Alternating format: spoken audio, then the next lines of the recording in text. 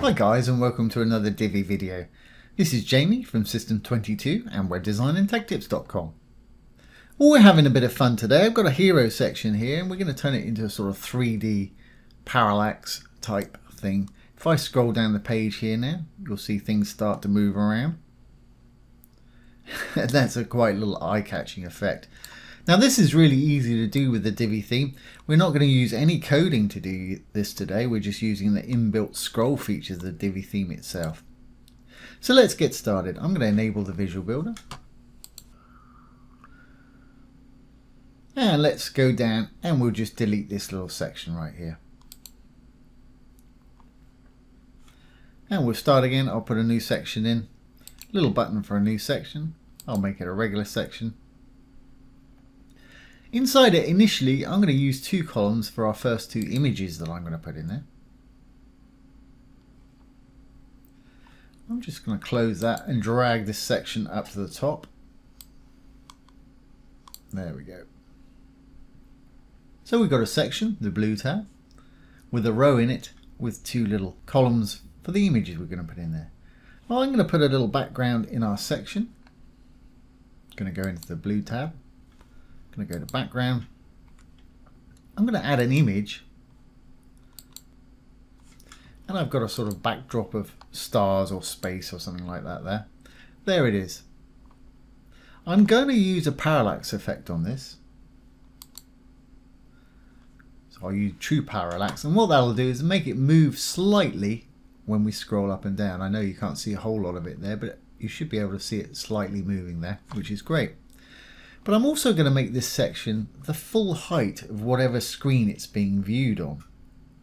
And to do that, I'm going to go to Design, I'm going to go to Sizing, I'm going to roll down to Height, and in Height, I'm going to put 100 VH, for 100 viewable height, or 100% of the viewable height of whatever device they're looking at it on, whether it be a phone, a tablet, or a desktop. There we go.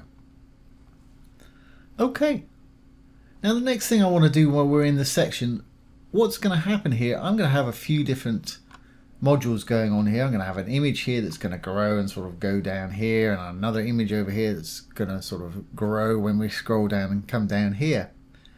But I don't want things spilling out under our section here, so I don't want the images popping down here and being visible once they leave our section. And that's called overflow when things do like that. So I'm going to go over to my Advanced tab, still in the section. I'm going to go down to Visibility, and here we'll find Horizontal and Vertical Overflow. I'm going to switch both of these to Hidden. It's pretty important you do this, or else when we start moving the images around, like I say, they're going to spill over into our sections below. If that's the effect you want, well, fine, leave it as it is. Okay, well, let's just save this, and let's add a couple of images. Okay, I've got an image of the Earth. So I'm just going to add a regular image module. Divi comes as standard with all these modules. Plenty enough to build any sort of site. When you install WooCommerce, it'll give you another dozen also to display your products with. So I'm going to click on the image field here. There's my little picture of the Earth. Boom, there it is. Okay, this is really where the fun starts. This is where I'm going to start manipulating and moving these things around. So let's go over to our Advanced. I'm going to go down to Scroll Effects right at the bottom here. And this is common to most modules. Under the Advanced tab, you'll find this. And we've got Vertical Motion, which is going to move it up and down. So I'm going to enable the vertical motion. Let's kind of put it where we want it. Let's put a 6 in the middle and see what happens. I think that's what I used before. Yeah, that's moved it down the bottom. That's fine. And I think I started off at about 3. Play with these and you get some great effects. And then a -3 on this side.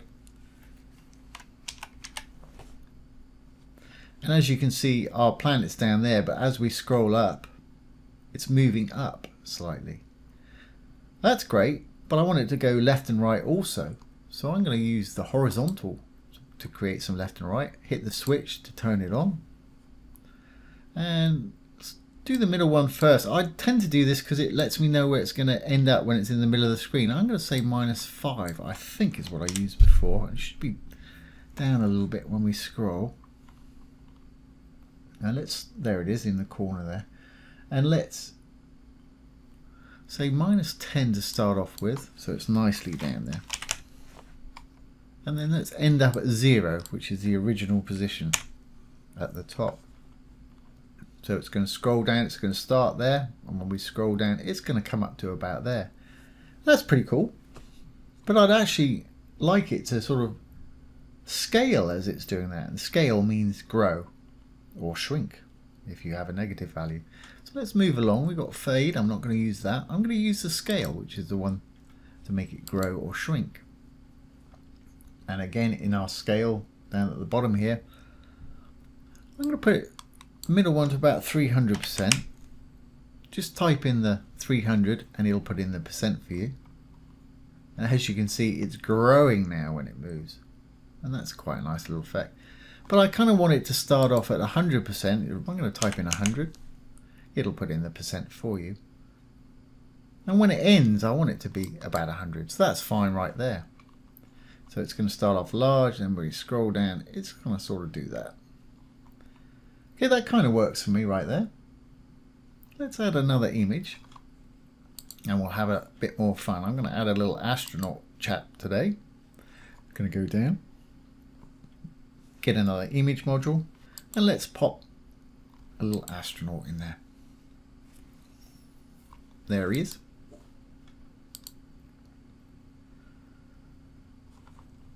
I mean, that looks quite cool just like that, but let's have this fella move around a little bit too. So again, let's go to the advanced. I'm going to go down to scroll effects once again. Let's move this out of the way so we can see what we're doing.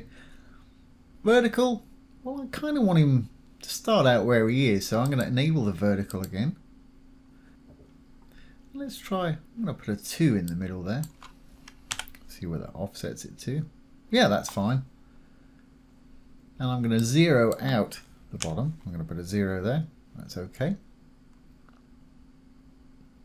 And let's end up, let's try 8, I think is what I used before. So when we're scrolling, that's right, he's going to move down to the bottom of the page.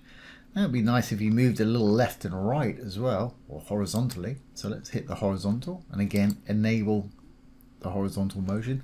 I'm going pretty quickly. If you spend a bit of time on this and think about what you're doing beforehand, you can get some amazing effects. Okay, for the horizontal motion, don't want too much initially. Let's try, I think I used the 3 before in the middle. Yep, that moves him over there. And let's start off at 0 and end on 0 again. So he should have some vertical, there we go, and horizontal motion. So he's coming in sort of in front of the planet there, if you will. Great. And again, let's scale him up so it looks like perhaps he's coming towards us as well as going left and right there. So again, I don't want to use fade for this, I'll use scaling. Switch the switch to on, and I think I really want it to end up large and start off about the same. So I'm going to have 100 and 100 and perhaps 300. So there's 100, and again it'll put the percent in for you. There's 100, and I'm going to make this last one top viewport 300. Now let's try it. There we go. He's sort of coming in towards us as the planet's disappearing away from us. And that's a nice little effect. Okay, well that's that bit done. So let's save our changes here. Now, as it's a sort of hero section, we really want to have something clickable or some kind of way of directing our visitors to wherever it is you want to direct them. So let's add a new row. Hit the little green button to add a new row. I'm going to use a single column for this. And I'm simply going to use a call to action module. Not going to spend too much styling this.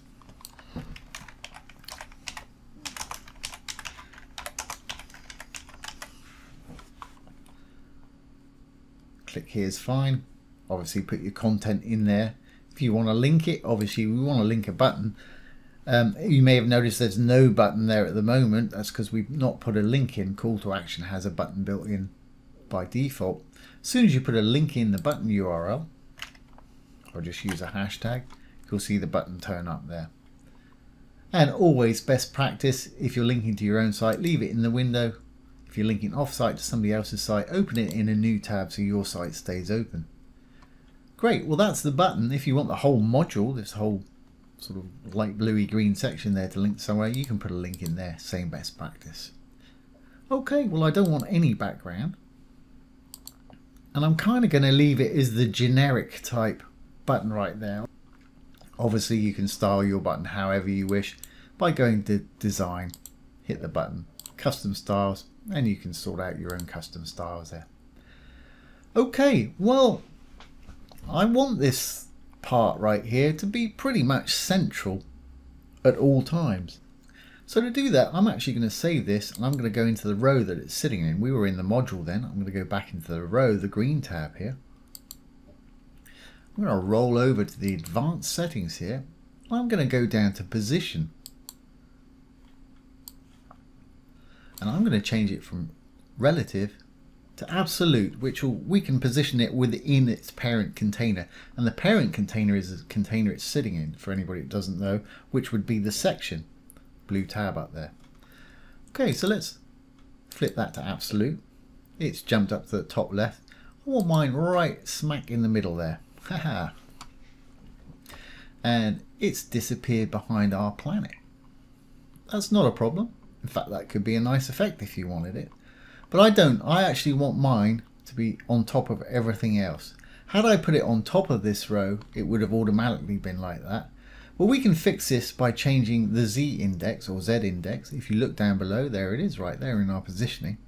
And what the Z index does, if you have one element with a Z index of 0 and another element with a Z index of 1 or higher, the one with the higher number will always appear on top of the one with the lower number.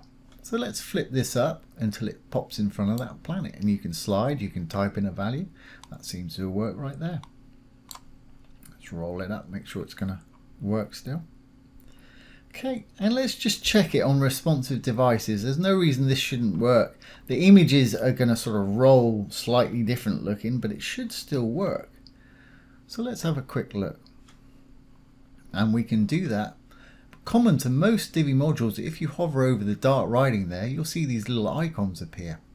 If there's a little mobile phone type icon, click on it. And we can look at it on a desktop, and we can look at it on a tablet. There it is on a tablet. Yeah, that's going to work. Gets a little bit lost in the planet there. You could always put a bit of a dark background in if you wanted to have that stand out a little bit more. But that works fine. And let's have a look on mobile. And again, I think that works fine. Like I say, if you wanted it to stand out a little bit better, what we could do is go to our content here. We'll go to the background. And again, we'll hit that little mobile device right here. We're looking at it on cell phone here. So you could just add a background color if you wanted to. Put a black in there. Click on the field and take the opacity down. Opacity is transparency or see-throughness. So you can see a bit of the planet, but you can still read that writing nicely. But for me, I'm going to leave mine just as it is. And you could do, you want to do exactly the same thing for the tablet if it's getting lost behind that planet also. So again, black seems to work really well for this sort of thing. You can use any color you want. So we've got something like that, whereas the writing stays very visible at all times. Then on the desktop mode, I don't want any background whatsoever. That's fine. So let's save our changes.